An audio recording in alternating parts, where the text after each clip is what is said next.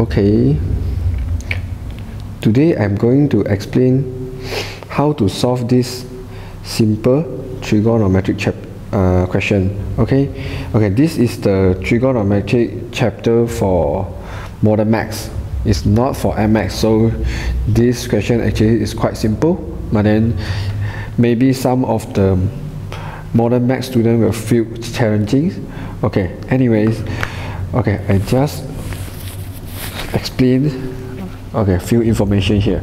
He said QRS is a straight line. Mean QRS is a straight line. Okay, this is so obvious. Okay, and then he give us the ratio. QR and RS, the ratio is 1:2. So I just mark down the information given. So this one will be 1:2. So here will be 1:2. Okay, for ratio, very important that you have to know actually ratio is not the real value for the length. Mean actually 1 doesn't mean here is 1 centimeter. 2 doesn't mean here is 2 centimeter. This is just a ratio. So we have to find the length here. Okay, actually we can easily find the length here because this triangle have a 90 degree here, mean this is right triangle. When this is right triangle, we can apply Pythagoreans to find here. Okay, so I just do it a quick way. So let's say length for R to S. R to S will equal to, okay, square root of 17 square minus x square. Then you will get square root of 225. Then you will get 15. Okay, if you already memorize this one, you can very fast know this is 8, 15 and 17.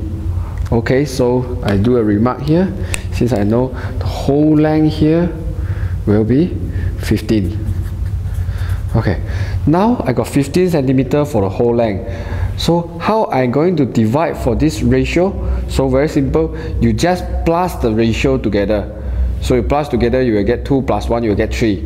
Okay, so you use 15 centimeter divided by 3, you will know you will get 5 centimeter. Means each one ratio is equal to 5 centimeter. So here QR you will get 5 centimeter, and here got 2 ratio, mean 2 multiple 5, you will get 10 centimeter. Therefore plus together is 15, and very makes sense that ratio 2 is 10 and ratio 1 is 5. That's simple. Okay, after that he asks you to find the values of tangent y. Okay, you want to find the values of tangent y. Okay, because this angle of y is bigger than 90 degree already. Why I know this is bigger than 90? Because the angle beside it is smaller than 90. If this one is smaller than 90, of course this is bigger than 90. Okay, so we cannot find this angle. If we cannot find this value, means we cannot find the sine cos tangent without a right triangle. So we have to borrow, means we have to use the angle beside to find.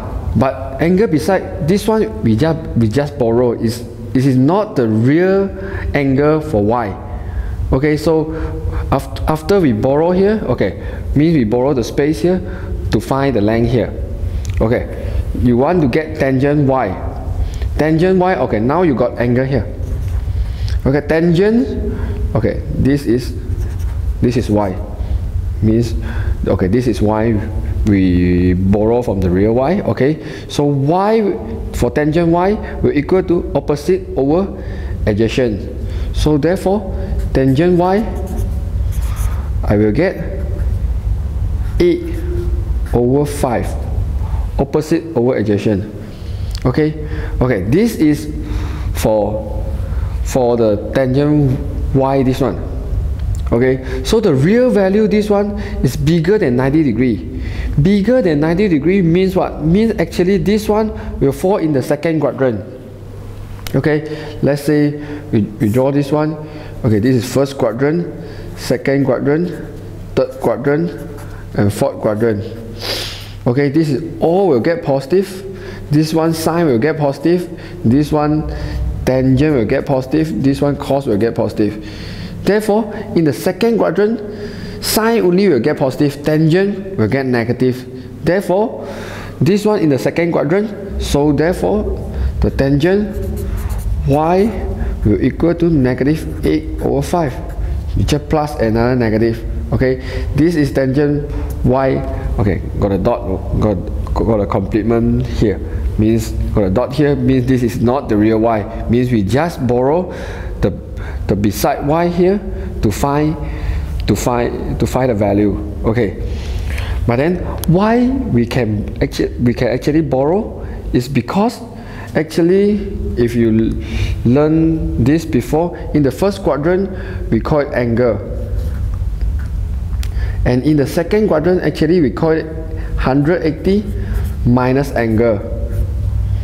Okay, what is this meaning? Means that if let's say tangent 45, okay, let's say this angle equal to 45. Let's say this angle is equal to 45. Tangent 45 will equal to 1. Okay, and then okay, we want to know the second value. We want to know the value for the second quadrant will be, okay, tangent 135, because I use 180 minus 45, I get 135 will equal to negative 1. If you are not believe this one, you can actually press calculator. Therefore, we know that actually if this is 45 and this one will be 135, both will give you the same value. The only difference is one you will have negative, one you will not have negative.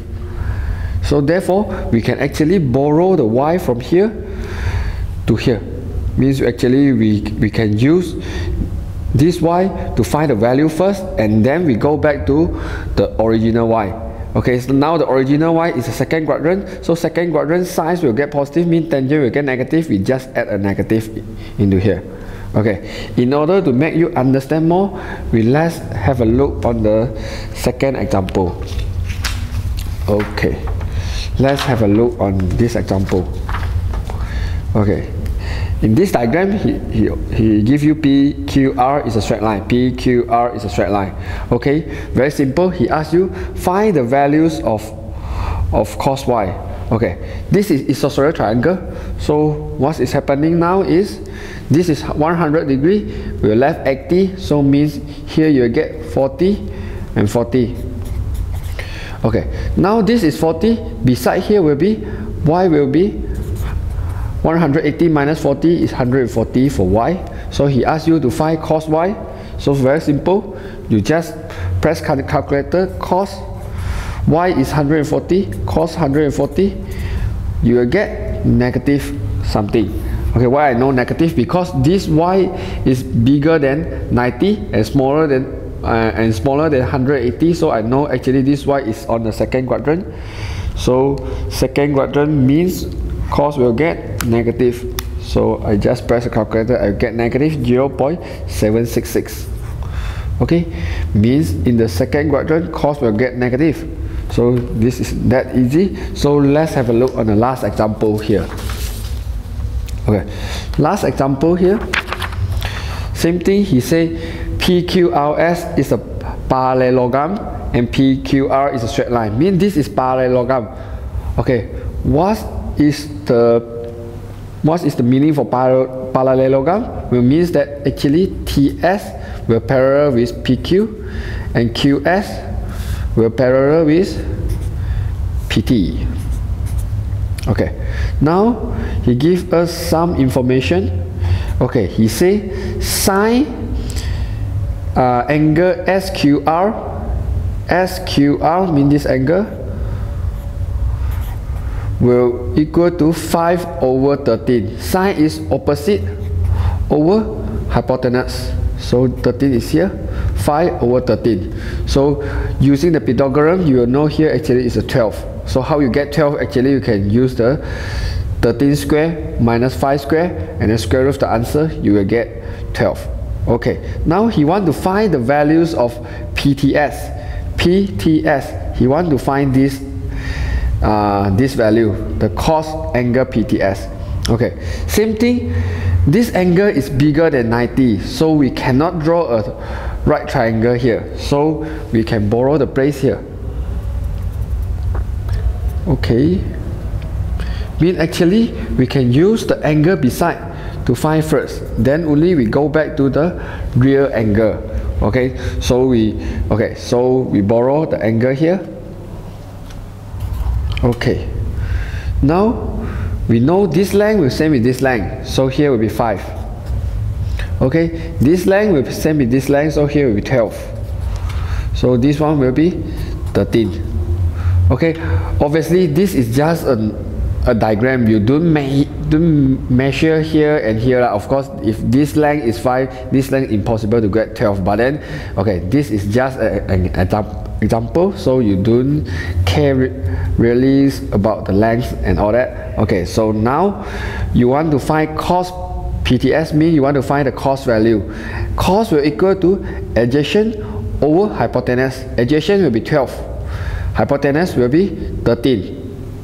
So let's say, okay, cos for PTS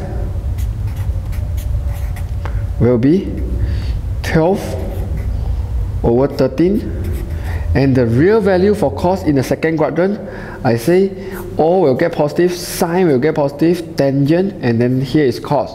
So in second quadrant only sine positive, cos will still get negative.